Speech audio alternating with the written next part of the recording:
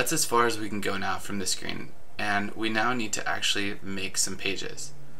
So follow me to New Page, where we're going to create all sorts of cool pages.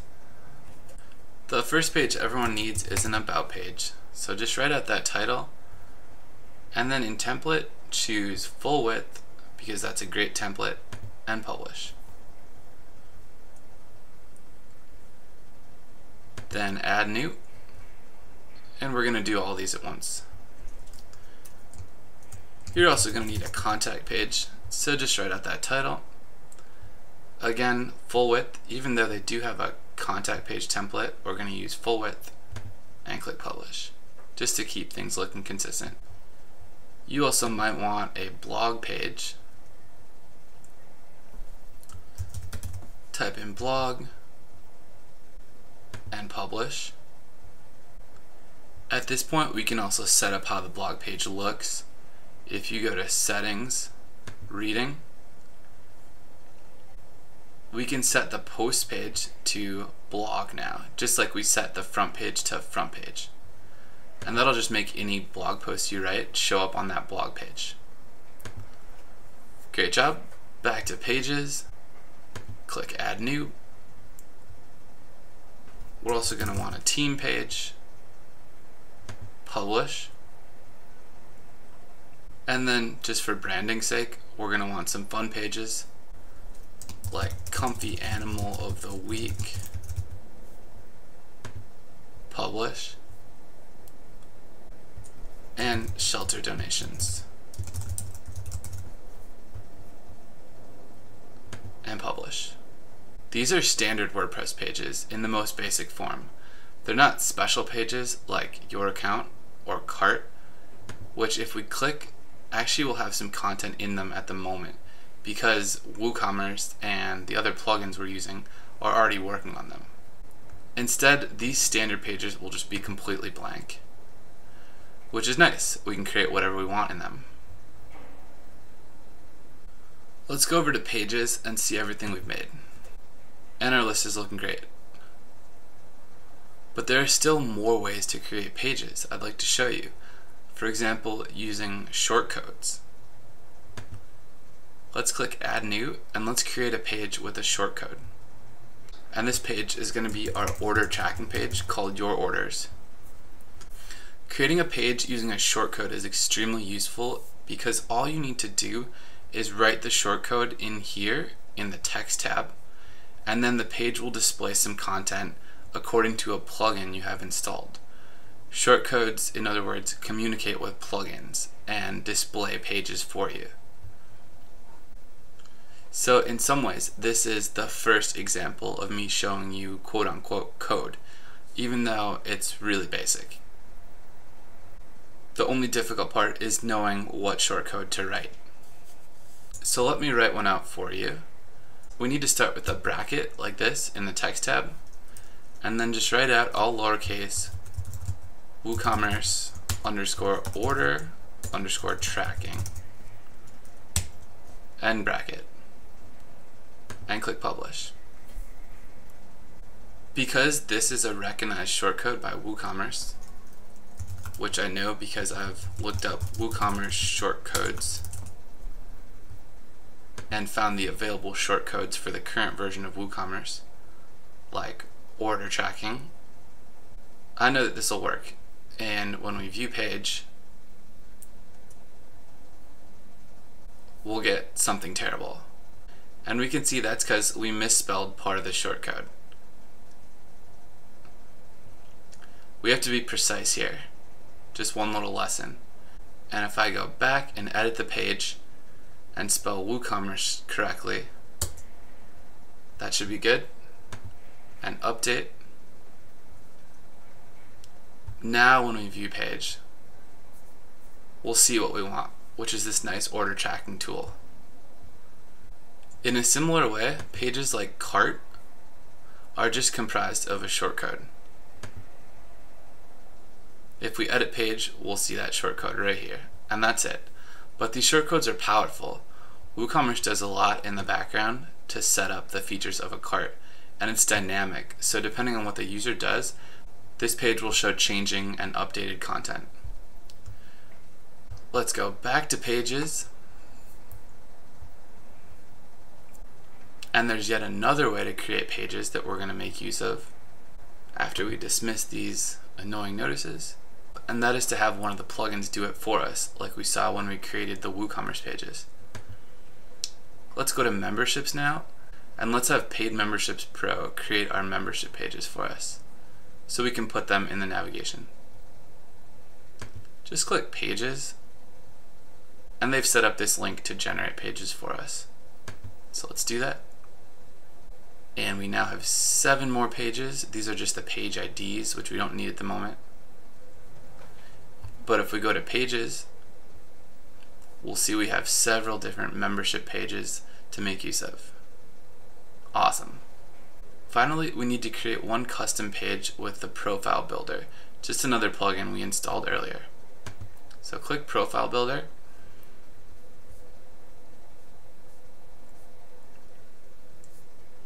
And we can see that it's working for us, and that beautiful registration forms can be created using shortcodes like WPPB-register, or the shortcode, We can actually just copy a shortcode right from this welcome screen and go to New Page, paste this in the Text tab, and we'll get a beautiful register page, which we're going to call Create an Account. If you're starting to think that it's tough to keep track of all these pages and how they work together, you're absolutely right. The nice thing is they're all stored together in the Pages tab of your dashboard, and I've already worked through a bunch of user experience scenarios to make sure that these specific pages work well together. What we also want to do is modify this shortcode now. Just write in redirect_URL, which is a shortcode command, equals quotation mark, and what we want is to redirect it to the Your Account page, so that after someone signs up, they just get taken to the account page that they just created. And to make that happen, to make this page automatically redirect there, we need to paste that link in and then end the quotation mark, and it looks like our closing bracket got deleted. Pretty simple, but one more step further in creating and editing shortcodes. And we won't go much further than this in this tutorial. Let's publish and let's check out this page. View page. And now we get this beautiful Create an Account screen. We need to change a couple settings to make this Create an Account page work and look good. The first one is to go to the dashboard and click Settings, and then set membership to anyone can register, so that people can register even if they've never visited your site and are just a random customer. We want more registrations, not less. And then next we want to go to Profile Builder and really get our hands dirty with this plugin. Click on Manage Fields, and let's edit the fields that show up on this page. This screen already looks a little bit different because we set it to anyone can register, but we also want to delete some fields like nickname. To do that, just click Delete on the right field and hit OK. Let's delete biographical info. We can see there are fields here as well as headings. And I want to delete about yourself. When we refresh, we'll see those changes. Delete contact info. And we'll delete display name publicly so it gets rid of that little space. That's looking a lot more professional. Alright, if you delete a field by accident, or if you want to add a field in Profile Builder, just choose it from the drop down and set up some other values like the title, whether it's required or not, and then click Add Field. And we'll see that some fields like username just have to be required, which is probably a good idea. Alright, let's refresh. With this information done, I want to show you how this create an account page looks to someone who's not logged in. I'm going to press Command-Shift-N on my Mac to open up incognito mode, denoted by this little sleuth or Sherlock up here in the upper right, and go to the site, and then go to that link, create an account, and show you how someone would see it as a new user, just like this. So it's looking good, but we also want to delete that name heading in our dashboard. There we go. And of course those changes will be reflected in incognito mode as well. The user has this nice send to their email option, which of course would go to the email they fill in right here. And when you get this information on your end as the WordPress admin and the site owner, that will all come in users, in the users tab. We can visit this now and see that we just have myself as a user, but if someone signs up, if we open up that incognito tab again and go to the site,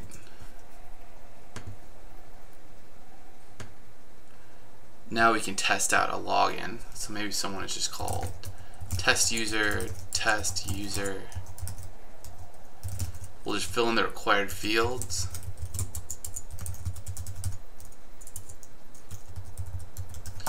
And run a simulation of what would happen. Now someone sees this confirmation screen, and then without clicking anything gets redirected to the your account page so they can actually log in, and after they do that, their information will be stored. Things like the products they choose and add to their wish list will be stored and saved for their convenience. Also, things like their address will be stored and saved. On your end, of course, you'll see another user. We can refresh, and now test user has been created by that person who just signed up wherever they were in the world. You can also edit the user and update information to make this user perfect if they reach out to you with new information, like a new shipping address or a new billing address or anything like that. So it's pretty cool, just one example of how you can do customer management on your end. Let's go back to pages where we were initially. And at this point, we've created all the pages we need for our site. Looking really good. And we still have one more method to create pages, which I'm going to show you now. So far, we've created pages using the standard new page editor in WordPress. We've used Paid Memberships Pro memberships plugin to create pages for us. We've used WooCommerce to create pages for us early on. And we've created a custom page in Profile Builder. All those pages can be duplicated and put wherever you need them on your site. And the final type of page we're going to make is a category page, so that we can show only one specific type of product. Let's go to Products, Categories, and now just type in clothing, add new product category. Alright, and then blankets, add new, pillows, add new, and accessories. Because our site sells more than just pet products, it sells products that both humans and animals can enjoy. And now we can just view one of these, for example, clothing. You can view the product category. And it's actually a page. The page is just a little bit different because it includes product category within the link, also known as a URL or a permalink. And we can edit the category pretty easily. For example, we'd probably want it capitalized. And now any product that we add to this specific category will fill in on this page. I'm going to update all our product categories so that they have capitalized first letter using the quick edit feature, And the slug is just a WordPress way of denoting what the page is called. You'll also see that slug in the link. For example, the accessory slug is right here.